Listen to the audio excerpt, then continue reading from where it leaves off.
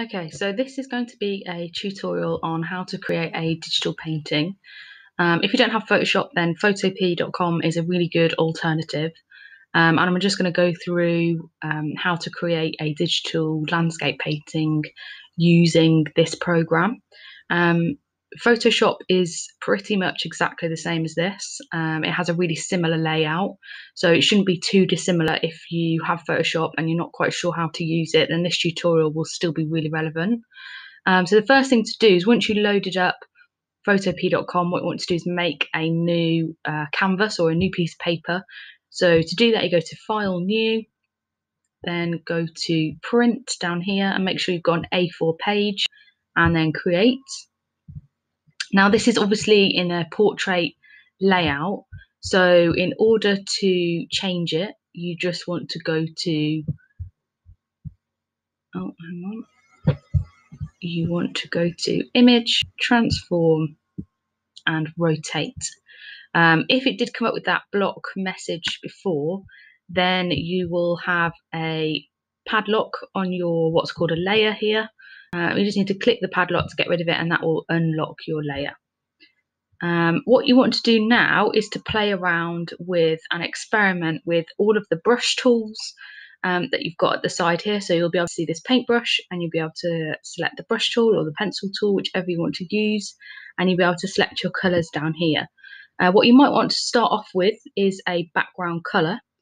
And so in order to do that, you want to click this gradient here, click and hold, and you'll be able to find the paint bucket tool. And what that will do will fill any space or any shape. So for example, I might want to start off with a blue background because I'm going to start off with the sky or something like that. Not quite happy with that colour, so I'm just going to change it here. There we go. Okay, so once you've done that, then you can go back onto the brush tool, and here at the top you can change your actual brush. It's a little bit slow because it's photop.com. So what you can do is you can change the size of it here from really small to fill in really big areas, or you can change the shape of your brush, so you can make it look a little bit more like a chalk pastel or an oil pastel, or make it really clear or really blurred. Let me just show you the effects of that. So what I might want to start off with is maybe some green areas where I've got like a field or something. So I might want to add in some hills here. If I wanted to, just then to fill that area, I'm just going to make that really big so it's quicker.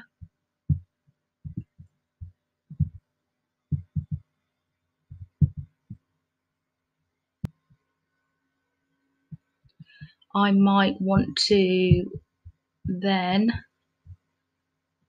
add in some texture to make it look a little bit like grass maybe. And I can see that automatically my brush size has gone to 7, so I'm just going to make that a lot larger. And already you can see how that brush is made up. So I might want to stamp that, or I might want to draw with it. I'm just going to experiment with different ways of creating different marks.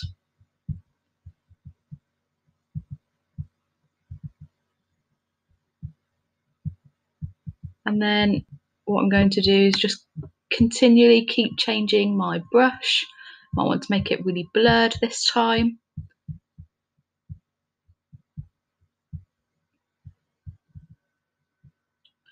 So for that, I might want to create a cloud maybe with that type of brush.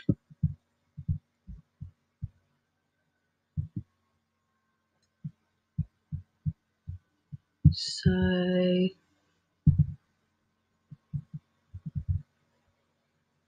want to create a background and then layer up some lighter colours maybe.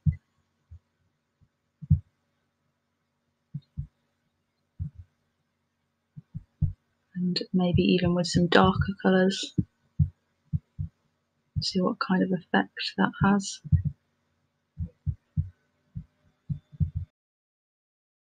Okay, so now what I'm going to do is just keep going and experiment with those tools. If you want to use an eraser even as well, so you click the eraser tool, and again you can change the size or the shape of that.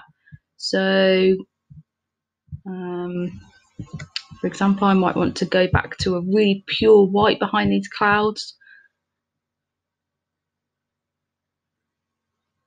That will take out the whole of your painting, and then the checkered bit at the back is like it's showing you that it's really see-through, so there's not even like a white bit behind it, but if you print it then it will be white. If you don't like that, or you want to make sure that you can just see what you've got and maybe add in a white as well, this is where you can go back a step here where it says history. So say I didn't like any of those clouds, just go up and get rid of them here, but I quite like them, so I'm going to stay with them there, and then maybe just get rid of that see-through effect there. Okay, so I'm just going to finish this now at my own pace, and I'll speed it up for you. But you can do literally whatever you want with this. Basically, just experiment and have fun.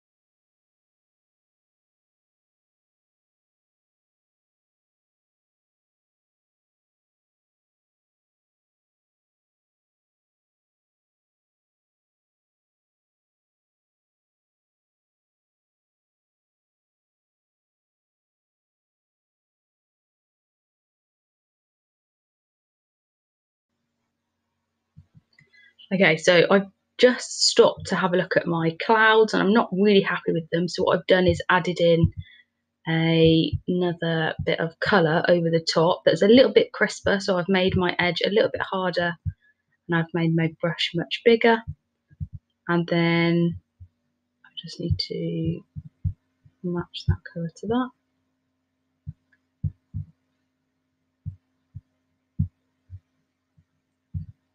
So add in a bit more colour there. Then what I'm going to do is blur these two bits together. So what I'm going to do is go into here and use the smudge tool, and then what that does is it drags the colours together, and it's sort of like there's paint on the page, and I'm pushing it around with brush, my finger, and you can sort of create this smudged blurred effect, and it sort of creates those sort of wispy cloud-like textures as well, which is quite nice.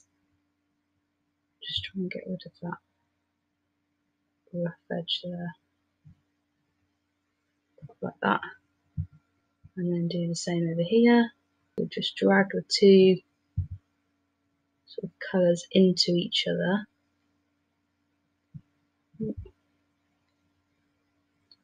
It's quite nice as well, as if you make a mistake, you just sort of blur it back out.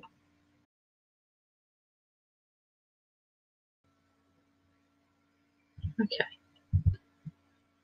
So what I'm going to do now is I'm going to save it.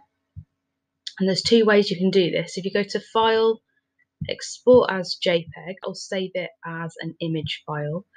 And before it will come up like this, and the quality probably won't be all the way to 100, so just make sure that it's at 100.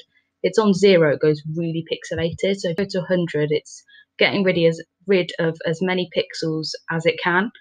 And if you just click save, it will come into your downloads bar here, and you can open that and view that and print it as well if you want to by clicking the printer button there. And then what you can do is, if you're not 100% happy with it, but you don't have any more time to edit it, what you can do is go to File and then Save as Photoshop file, or Save as PSD. And what will happen there is it will save as a Photoshop file.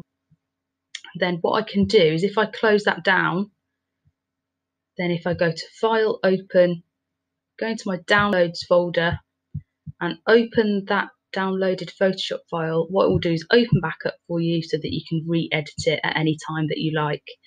So hopefully this tutorial has been really helpful for you, and sort of exposed you to a new program if you haven't used it before. Basically what you need to do is to have a go with the brush tool and having an experiment with the different types of brushes, the different sizes and the different colours, and seeing what you can do to create different textures and to create different sorts of imagery.